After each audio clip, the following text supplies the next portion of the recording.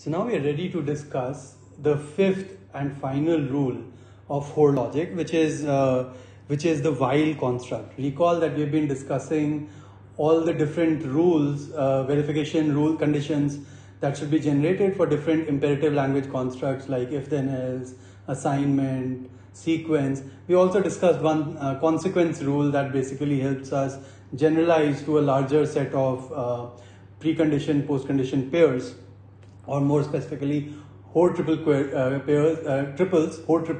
which basically represent partial correctness conditions. So here's the fifth rule, which is again says, when can I have a partial correctness condition across a loop? And so the partial correctness condition is again represented as a Hoare triple. So it says that across a loop, which is of the form while B C, where B is the Boolean condition and C is some body of the while loop, then this Hoare triple holds, which is P, this whole program, and P and not B holds. If this holds, which is written above on the top of the line in this inference rule. Now recall that we have been discussing how we can construct Hoare triples constructively, and so this is the only rule that we have, and this is the first rule and the only rule that we'll have for constructing a Hoare triple across a loop, a while loop. In this case, I'm specifically considering a while loop because it generally covers all different kinds of loops. Of course, there are other kinds of loops that can be formed through goto statements and other things. We are not really discussing those kind of syntaxes. We have used a very simple imperative language which supports if then else and while. And one could generalize it to a larger language as well. Basic concepts remain the same. So this is the first rule that actually allows us to construct a Hoare triple across a while construct. And the condition for that is that this Hoare triple can be constructed if this Hoare triple is available through the other four rules that we have, or maybe including this rule. If I am able to construct this Hoare triple, then this Hoare triple will also hold. And that's the constructive way of defining what Hoare triples hold. So let's look at this antecedent, which is the stuff above the line. So it says if P and B, CP holds, which means if P and B is true before C and then you execute C, then P holds, then this whole thing holds, which is if P is true, then you execute the loop continues. If it does not terminate, then I can put anything here, but recall this is a partial correctness condition. So whenever the loop terminates, then this will also hold. So if this Hoare triple holds, then this Hoare triple also holds. All right. So what is the intuition behind it? Why do we have this inference rule? Well, you can see that P is something that holds at the beginning of the loop. P is also something that holds at the end of the loop, and there's additionally one more thing that holds at the end of the loop, which is not B, because we know that we have exited the loop, and the only reason we will exit this loop is when the Boolean condition evaluates to false. So P holds at the beginning of the loop and the end of the loop. What does this say? But this is also saying, so what does this say? It says if P and B hold at the beginning of one iteration of the loop, then P also holds at the end of that iteration. So if P and B hold at the beginning of an iteration, then P holds at the end of the iteration. In other words, notice that when I'm in the beginning of the iteration, which is at this point, then B anyway holds because I just checked B, and so if I reached here, I've decided to continue in the loop. So B anyways holds, and P here basically assuming P and B hold, then after one iteration P holds again. So in other words, P can be thought of as a loop invariant. P is a loop invariant at the beginning of the loop body. All right, and basically it's saying that if P is a loop invariant, and you can for the body of the loop, then if P holds at the beginning of the loop, then P also holds at the end of the loop. And that's not very hard to see because P holds after every iteration of the loop. And so whenever the loop exits, then also P holds. Additionally, we have an extra kind of post condition which says not B. That's because the only reason we exit the loop is when B is false. Moreover, when we actually try to prove that P is a loop invariant, we have an extra condition that is available to us, which is that B holds at the beginning of the loop iteration, because we reached the beginning of the loop iteration only because the check B evaluated to true. Alright, so let's look at an example of the application of this rule. And so here is an example of a while loop program that we have seen earlier. It says while x is not equal to 0, x is x minus 1, x gets x minus 1. And the Hoare triple that we are interested in proving is that if initially x is a non-negative number, which is x is greater than or equal to 0, then at the end of the program x equals 0. So pretty simple program, pretty simple property, just basically saying that it just counts down x all the way to 0, and we need to prove this Hoare triple. And recall once again that the only inference rule that we can apply across a while loop is basically this fifth inference rule for the while loop. And so I'm going to try and apply this rule.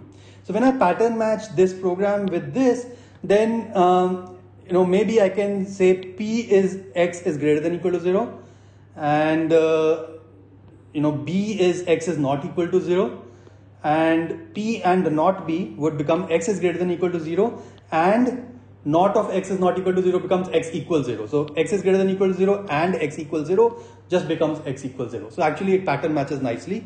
So yeah, here is the slide which shows this, which is that if I consider x is greater than or equal to 0 as P, then Q is nothing but Q is just equivalent to P and not B, because x equals 0 is the same as saying P, which is x is greater than or equal to 0, and not B, which is x equals 0. So this pattern matches nicely, and so I will be able to prove this if I am able to prove this, right? So if I am able to construct this for the body of the loop. So what does this evaluate to based on this pattern matching for P and B? Well, I'm going to say if x is greater than or equal to 0, then if I execute x is equal to x minus 1, then x is still greater than or equal to 0. But that's not really true, because if x is greater than or equal to 0, x could have been 0, and then I decrement it, then x can actually become negative. So here is what it will turn out to be. It's P and B. So here the and B actually helps us. Notice that B is basically x is not equal to 0. So this becomes x is not equal to 0. I've written greater than, but more precise thing would have been x is not equal to 0. And say if P and B hold, then you execute one loop iteration, which just executes x equals x minus 1, then P holds. So is this Hoare triple true? Well, let's see. If x is greater than or equal to 0 and x is not equal to 0, then x is strictly greater than 0. And then I decrement it by 1. So at most it will be either still strictly greater than 0 or it will be equal to 0. And so indeed this Hoare triple holds. And because this Hoare triple holds, we can apply the while rule to show that this Hoare triple also holds. Now that was an example where it was really easy. I mean, whatever was the actual original problem that was given to us, which was I had to show that this was P and this became P and not B, and it matched really nicely, and I was able to find the loop invariant just by this pattern matching in this particular example.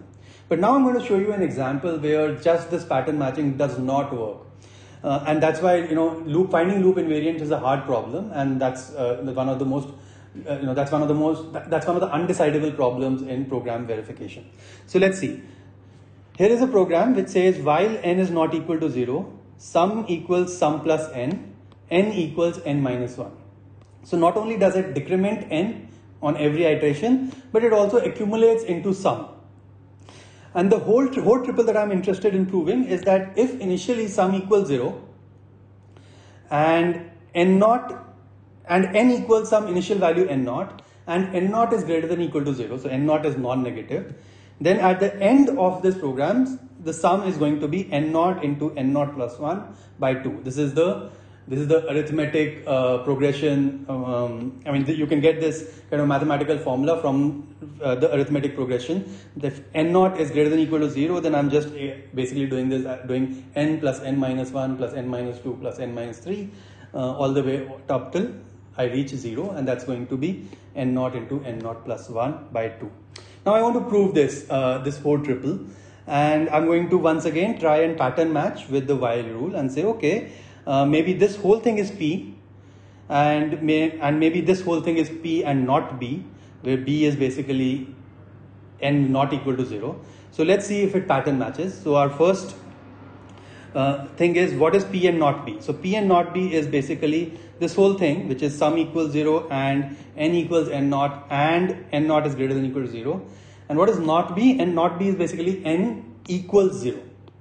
So P and not B just becomes this whole thing, and if you just kind of look at this and simplify this, n equals 0 basically means n naught is also equal to 0 and sum is also equal to 0.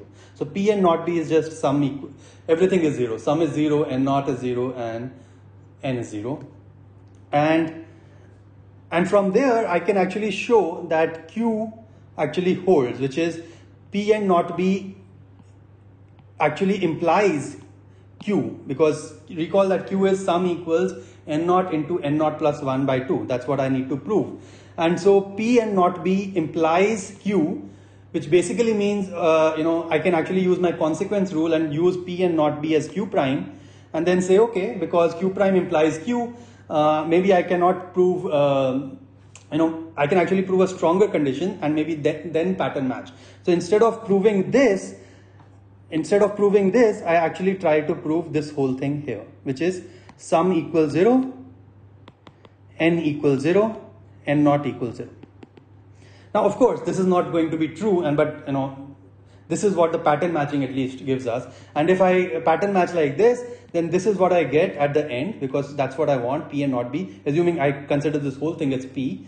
And then when I say this is P and not B, then yes, indeed, this P and not B pattern matches with Q in the sense that I need to apply an extra consequence rule, because this whole thing implies Q, and that, that is okay, that is acceptable from our consequence rule. But now the other thing I need to prove is this antecedent. So if I use this as P and this as B, then is my antecedent true, which is this P actually a loop invariant? Well, intuitively, this P is not a loop invariant, because notice that P is basically also saying sum equals 0. So how can that be a loop invariant when actually I'm doing sum equals sum plus n? But let's just see that more formally. If I say P and B initially, and then I execute one body of the one iteration of the loop body, which is sum equals sum plus n equals n minus 1, then this is B. So P and B, which is n is not equal to 0. Then can I prove that P still holds, which is sum is still equal to 0? The answer is no, because notice that if sum is equal to 0 and n is not equal to 0, then sum equals sum plus n will likely be not equal to 0, and so I cannot show that sum will be still equal to 0 after one iteration of the loop. So in this example, in my previous example, I could simply pattern match whatever was the P with this in this rule, and I could actually apply this rule, because the antecedent was also coming out to be provable. But in this case, the antecedent, which is this thing, is not coming out to be provable, and so it's not okay to be, I cannot apply this rule. So what can I apply? How can I basically, you still use this rule and still be able to prove this whole triple, which is P is this and Q is this, and this is my while loop.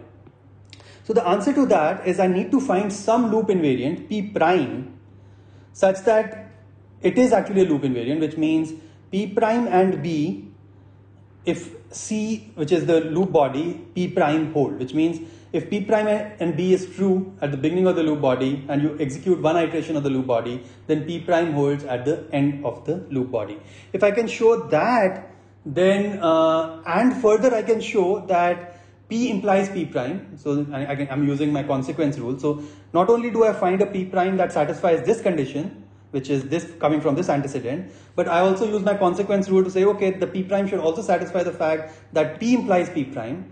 Moreover, it should satisfy the fact that P prime and not B is kind of either implies Q or should imply Q. And once again, I'm using the consequence rule and I'm calling that Q prime, right? So basically I'm saying that I need to find some P prime such that this becomes P prime, this becomes P prime, this becomes P prime, this becomes P prime. And then whatever I intended to prove, it is such that if P primes, this P prime and not B hold, then PCQ will also hold, and that I'm going to apply the consequence rule, because I'll have to prove that P implies P prime and P prime and not B implies Q, where Q is this and P is this. All right. So can I find such a p prime? And that's the real question. And I'm going to give you the answer. We cannot, this problem of finding this p prime in general for any general program. Of course, for this particular small program, we may be able to implement some tricks or search procedures to identify what should be the p prime. But in general, for any program, identifying this p prime is an undecidable problem. So why is this problem so hard? Well, let's try to look at what would p prime be for this particular correctness condition that we are interested in proving.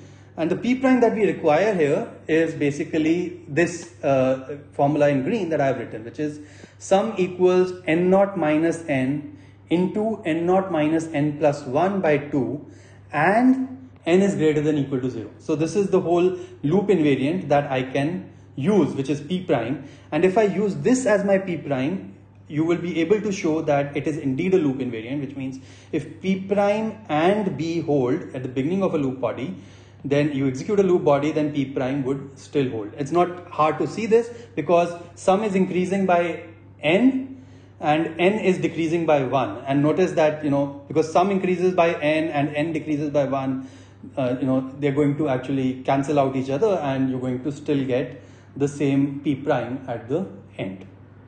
So once you have p prime, and you have been able to show that p prime is actually a loop invariant, which means we have shown that p prime and b, c, p prime hold, then you have to also show that p implies p prime and p prime and not b implies q. Right? I'm also writing p prime and not b as q prime, and in other words, q prime implies q. All right. So, and that will also fall out because notice that p is basically saying sum equals 0 and n equals n naught is greater than equal to 0. Now because n equals n naught minus n will just become 0, and so this whole thing will become 0. Sum equals 0, so 0 equals 0 would be true, and n is greater than equal to 0 is also true because n naught is greater than equal to 0 and n equals. So p would imply p prime. That's my first point. And the second point is that p prime and not b would imply q. So if I look at p prime and not b is basically saying that n equals 0. So when n equals 0, sum becomes n naught minus 0. That's just n naught, and this becomes n naught minus 0 plus 1. That's just n naught plus 1 divided by 2. And n is greater than equal to 0. N is equal to, actually n will be equal to 0. So n is greater than equal to 0 is also true. And so that just becomes n, p prime and not b will imply that sum equals n naught into n naught plus 1 by 2. So yeah, once again, when I say p, so the first part was that p implies p prime. We've already done that. This part is basically saying that this p prime and not b, which is n equals 0, implies q, which is sum equals n naught into n naught plus 1 by 2. You can check it for yourself. All right, so you can see by the example that I've shown previously that the p prime that was required was pretty complicated, and it wasn't really possible to derive it either from the original p or from the program structure or anything like that, or from q or anything like that. And so finding the required p prime or q prime is undecidable. But let's understand what are some characteristics of the Hoare logic that I have described so far. And there are two ways to describe, to kind of characterize any logic. One is soundness. Soundness says that whether this logic only derives true facts. So that basically means no erroneous fact can be derived by Hoare logic. So whatever facts are being constructed out of the 5 inference rules, they actually all hold at runtime, which means whatever predicates you actually are generating using the constructive proof rules that I've, inference rules that I've shown earlier, the 5 rules, those will actually hold at runtime for all possible executions of the program. That's soundness. And the other way to say that is that there cannot be any erroneous fact that is derived from these 5 rules. Completeness says that all true facts can be derived by Hoare logic. So, for example, the example I showed, which is, at the end of the loop, sum equals n naught into n naught plus 1 by 2. Now, can that be always derived by Hoare logic? Well, that's questionable because, the Hoare logic is not telling us how to find the loop invariant, how to find the p prime. And so just the Hoare logic is not enough to derive all possible true facts. It will only derive correct facts, that's soundness. Completeness says that all true facts can be derived by the Hoare logic. That would have been great. It would have been ideal if all true facts could be derived by Hoare logic. We would have all our verification problems solved really easily. But that's actually not true. Hoare logic alone is not enough to derive all possible true facts. It's not possible. I mean, there must be, although some statements must be true, just using Hoare logic, you cannot construct that statement straight away. You need more machinery to be able to construct that statement. What is that more machinery? It is basically that P prime, Q prime identification, which is the loop invariant identification, more informally speaking. So why do I say that finding the loop invariant is undecidable? Well, that I'm falling back on the famous result, which is called the Gödel theorem. If the first order logic includes arithmetic, which mostly all programs do involve, and here I'm talking about integer arithmetic, which integer can be infinite size and things, then there exists no complete axiomatization of the implication in the consequence rule. So this is a slightly technical way of saying that it's not always possible to find the required P prime and also by consequence the Q prime in the consequence rule, because notice that when we try when I try to solve the while program, I basically try to find some P prime which was a loop invariant, and then I applied the consequence rule. So what is that P prime such that I can basically prove that this Hoare triple holds? Is there an algorithm? Can there be an algorithm that always is able to find such a P prime? Gödel theorem shows that there cannot be any such algorithm that can always find P prime for any arbitrary program. And so this is not always possible to find the required P prime, and so Hoare logic will always be incomplete. So we have a proof that it will always be incomplete. Well, although that is a little bit discouraging news, here is another way to kind of characterize the problem, which is called relative completeness. It says all true facts can be derived by the Hoare logic. So now we are trying to show that Hoare logic can be complete, provided, so there are some riders, the first order assertion language is rich enough to express the loop invariant. So whatever is the first order language, by first order I mean the quantifiers are only on the values. So using that, for example, in our invariance we are saying for all n naught, sum equals n naught into n naught plus 1 by 2. So that is a loop invariant that is expressible in the first order assertion language, because the first order assertion language includes quantifiers and it includes arithmetic operations and things like that. So indeed the first order assertion language is rich enough to express the loop invariance, and the first order theorems needed in the consequence rule are given, example, by an oracle. So if somebody is able to give us what are the required loop invariants like P prime or Q prime and things like that, which basically are the theorems needed in the consequence rule, then if some oracle is giving us those loop invariants, then the whole logic is actually complete. So what this relative completeness theorem is saying is that the only source of incompleteness in Hoare logic is that identification of P prime and Q prime in the consequence rule. If some oracle, for any such case where you are interested in finding such a P prime and Q prime, an oracle was available and you just ask the oracle, oh, can you please tell me the P prime, and it tells you the right P prime, and then you are able to proceed with the proof, then any true fact that you were interested in would be derivable from Hoare logic. So that's a good thing, that Hoare logic is almost complete, except that there are these holes to be filled, which are basically loop invariants. And this is an important result, which is relative completeness, because that means that although Hoare logic is incomplete, we know what is the exact nature of incompleteness, and then we can just work on addressing that incompleteness. So the more we address that incompleteness, for example, the more sophisticated algorithms we develop to identify the loop invariants, we'll be able to do more and more proofs. And if we are able to find the best possible invariant inference algorithm, then we have also found the best possible system to basically prove partial correctness.